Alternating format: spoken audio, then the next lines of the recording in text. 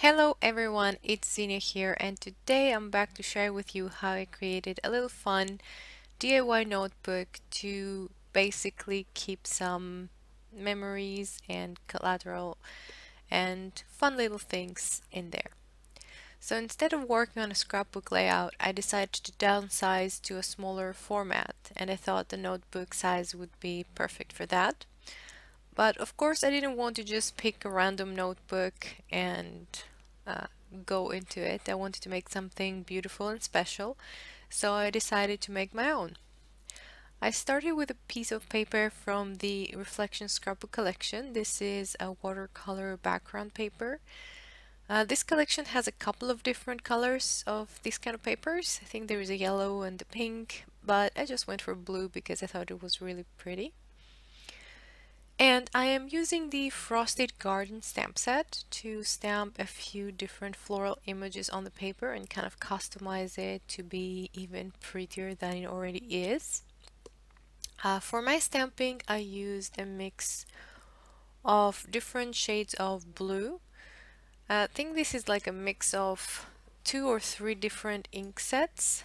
It's some blues from the Sweet Dreams ink set from the Deep Blue Seas and Cool Summer Night.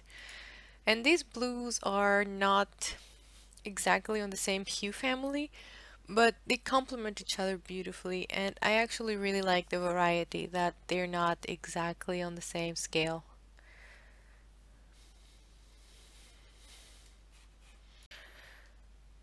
So I just moved my paper on different angles to fill most of the area. I didn't want to fill the whole thing back and front because I knew that the backside wouldn't be as much loved as the front, so I basically focused my stamping on the front part of my cover.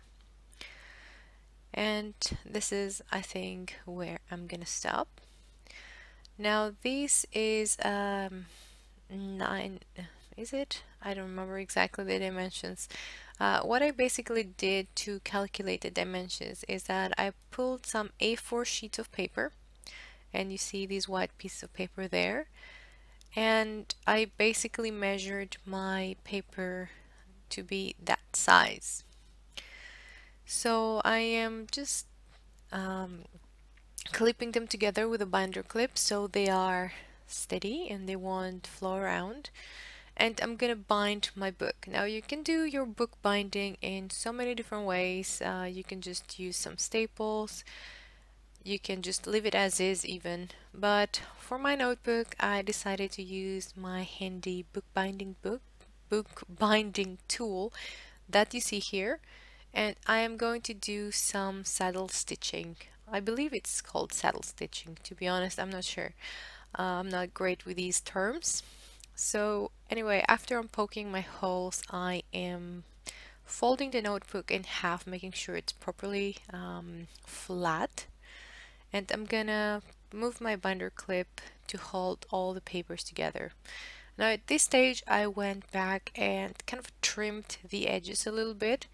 When you're folding the notebook, there will be always a little bit of extra pieces of paper poking on the sides, so don't worry, you didn't do anything wrong. Just get your favorite pair of scissors or craft knife and trim the edges off. I'm just preparing my needle here with some waxed bookbinding thread. Basically, you can use anything you want. I used to use some normal embroidery thread for a very long time to do my bookbinding, but this a waxed piece of thread is definitely more handy and more durable for this job. But just don't stress too much if you don't have that in your collection of goodies. So I'm just going back and forth, and I would recommend, if you want to do some fancy stitching, to search online. There are so many different options, but as I said, I'm just going for some very basic things. I'm going from one hole in, one hole out, and I believe once you do that in both directions, that is called a saddle stitch.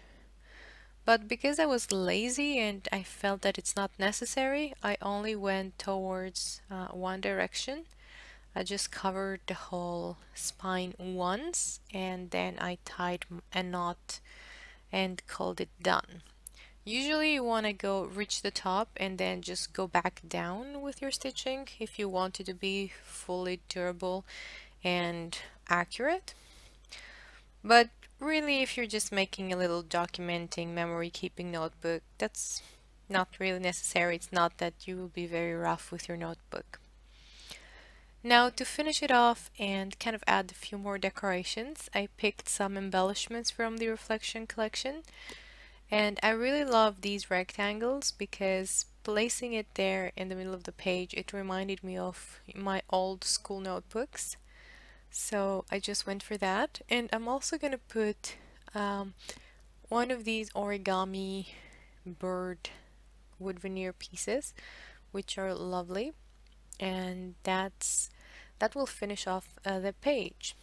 Thank you so much for stopping by. I really hope you enjoyed this little DIY craft, and I hope to see you again very soon.